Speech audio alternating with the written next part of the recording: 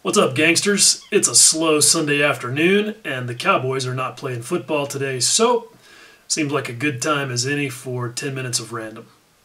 Okay, so here we go. What I have been working on still since the last 10 minutes of random is my Tamiya 1/6 Honda Monkey. And I am at about the stopping place I've been trying to get to for a while, which is to have the engine like 90% or 95% complete. There's just a couple of things that I can't really do to it yet, but for the most part, it is all good, and I am pretty stoked. I think this thing looks pretty sweet.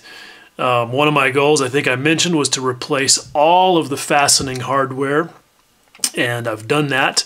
You can see I've got some turned aluminum bolt heads from RB Motion, even some acorn nuts there on the cylinder head, and then all of these red bolt heads for the cases are resin flange head bolts from Master Club.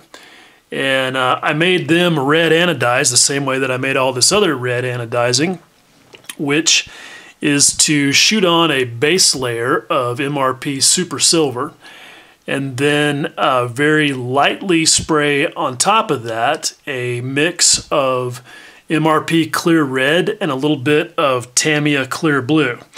If you didn't know, MRP makes clears. They do. They're pretty cool. They're lacquers like their other stuff.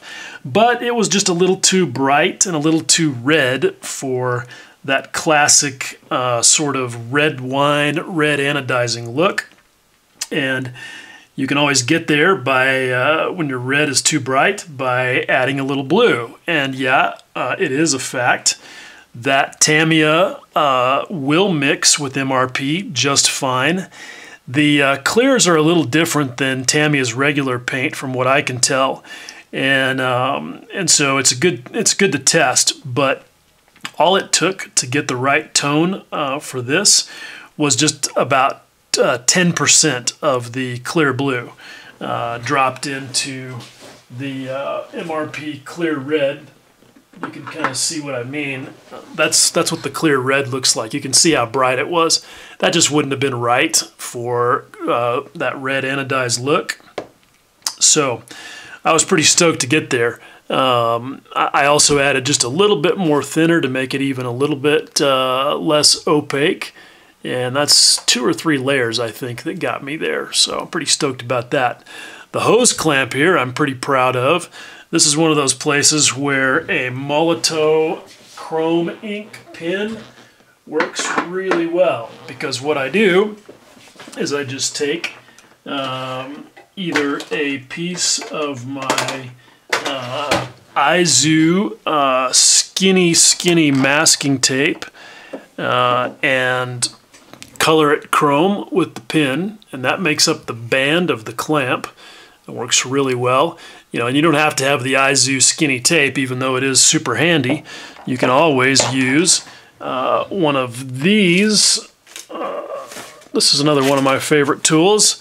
The Infini Type A cutting mat makes it super easy to cut strips of whatever width you need. And in fact, that's what I did for this hose clamp, because my Izu tape was just not the right width to look right, even though I have 3 different widths of the stuff. But anyway, you can see it makes a nice tight clamp. You just put it on there, super glue the end of it, wrap it around, super glue it again, and you're in good shape. The screw portion of the clamp I was pretty stoked about. That is, well, here, I can pop the carburetor off because this is still just held on here with magnets. The screw part there is just another one of those Master Club, come on, focus up. Another one of those Master Club resin bolts slipped inside of a piece of brass tubing, glued onto a little shim of evergreen stock to give it a little bit of an offset, and then super glued on, and everything painted up. And I'm pretty stoked about the way it looks. This hose is kind of a neat thing. I use the hairline vinyl tubing that you can get on Amazon or any place that you buy fly tying supplies for scale hoses. And that stuff is really cool. But they don't have anything larger than about 3 millimeter, about 1 millimeter. It is sized as micro, midge, and regular, and comes in like 20 different colors. So it's really cool. Like you can see, this translucent green one is really nice, and it's really, really handy stuff. But that 1 millimeter size is just slightly smaller than the black tubing that comes in a lot of Tamiya kits. And I didn't want black tubing, so I had to try to find some clear that had a 1 millimeter ID, because that's the only thing that was going to slip over the little nubs that they provide you there on the sides of the carburetor and on the float bowl. So I found a place that sells this kind of tubing for medical uses, but they only sell like 100-foot rolls. And I was able to have a really nice conversation with the dude, and he was like, you know what, let me see if I can find some offcuts that are like 10 feet long, because a lot of times we end up with those when we're making up our rolls, and if I have some, I'll hook you up. And he did. He sold me 3 pieces that were 10 feet long each, of 3 different sizes, like 1 millimeter, 1.5 millimeters, 2 millimeter, for like $5 a piece, plus shipping. And it was great. So I'm pretty stoked about that. And I have made the requisite hose clip that's on these bikes. You can see it down there. I don't have the hose clipped into it yet, but you can see it down there. I made that out of a little strip of beer can aluminum.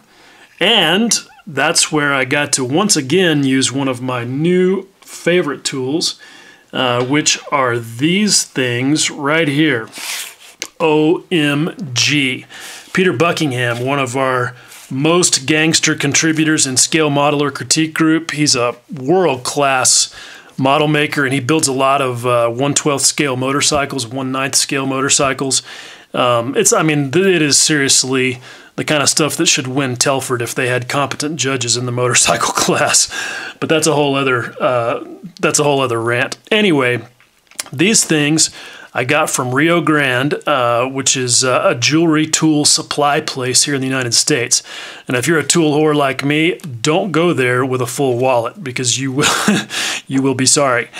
Anyway, these things are called jeweler's brooches, and maybe they're made for just punching square holes, but what Peter recommended them for is reaming a round hole, and they do indeed look more like a reamer to me than a brooch. You can see it's a 4-sided thing.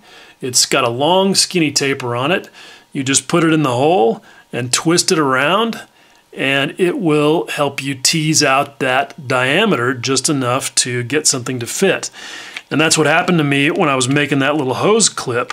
I punched a hole in it with one of my hole punches, thinking that it was supposed to be 1.2 millimeters, but I couldn't get the little resin bolt to go through it easily enough, and so I was able to use the little reamer there to fix that.